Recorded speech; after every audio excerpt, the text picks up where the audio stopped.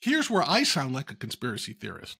I'm 100% convinced that the Mises Caucus either started out with this plan or has become infiltrated in order to execute what I'm about to say, which is I think the Mises Caucus is enabling takeovers in states by MAGA apologists, MAGA sympathizers, and just plain flat out far right-wing nationalists.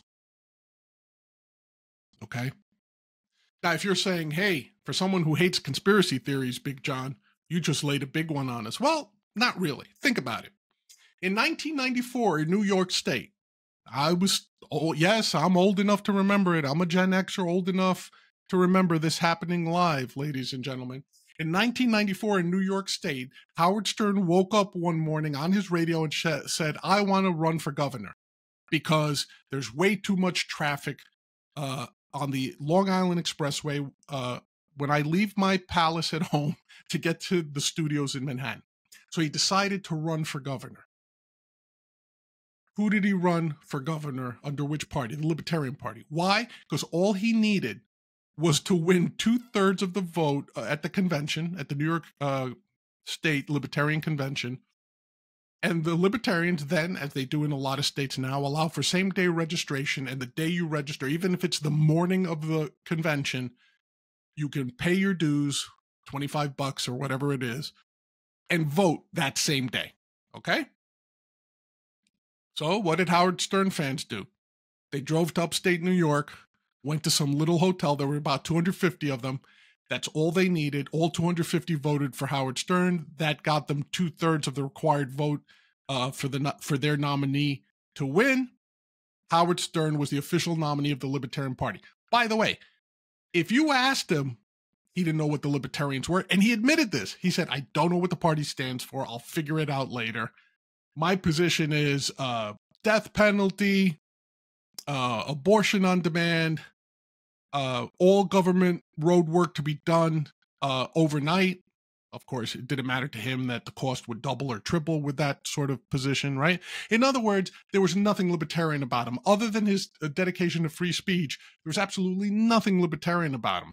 But the Libertarian Party was forced to accept him as its candidate and promote him as its candidate. Then, of course, we know 4 to 5 months later, he admitted it was all a PR stunt. He dropped out of the race. The Libertarians looked as more ridiculous than they usually did in New York State. And the candidate, they scrambled to get the candidate that was originally supposed to have the nomination, put him in place. But by that point, it was all a joke. And what did Stern do? He threw his support behind Pataki. And there's reason to believe that it was that support that got Pataki the election, right?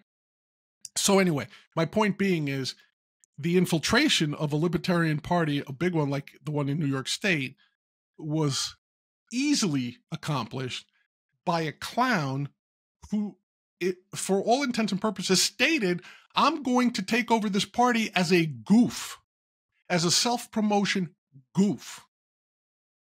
So when you think about it, my sort of these waves of me seeing what I think is like a conspiracy theory, an infiltration of the Libertarian Party by nationalists and far-right nationalists and really people that, for the most part, don't seem to align with libertarian philosophy and politics, right? It's not that far off. It's happened before. Hey everybody, this is Big John from Grumblings Media, and I just want to say thank you for watching our content. If you want to support our efforts here at Grumblings Media, just smash the subscribe button right here, totally free, or just go ahead and consume more of our great content. Click either one of these 2 boxes.